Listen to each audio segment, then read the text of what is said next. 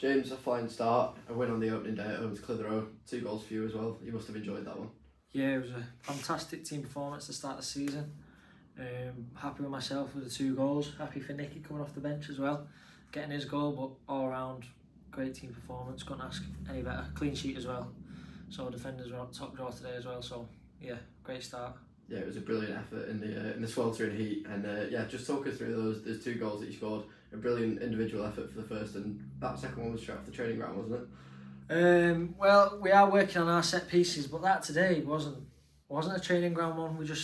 I said to Nick, like, we're in, and then Duff's played it to me, and then we scored. So made up for that, and then the second goal was just what we work week in, week out on the training pitch. When we get into the final thirds, little tight passes and stuff like that, 1-2s round the box, and yeah, it was great. Yeah, brilliant. And you know, I'm sure you would have liked a hat-trick as well, knowing how committed you are to the cause, but I'm sure you'll take 2, won't you? Yeah, I'll take 2 to start the season. I tried to stay on as long as I could, but I didn't want to risk any injuries, so I thought I'll be a bit sensible and come off.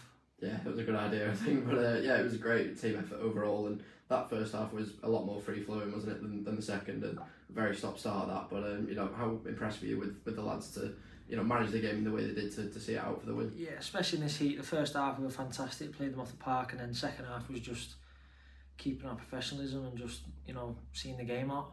And especially in the heat as well, we don't want to be running around chasing after balls and stuff like that. We just want to keep it tight, and when we get into the right positions to do all the, you know, passes around the box, that's when we'll show our stuff. But other than that, we just want to keep the ball and see the game out. Yeah, well, you certainly did that, and yeah, straight on to Leek away now on Tuesday. I'm sure another 3 points is on the agenda. Yeah, definitely. Every time we want to go out and get 3 points, especially against Leek, a bit of a local derby. So we're going to be raring to go for that one, coming off a 3-0 win.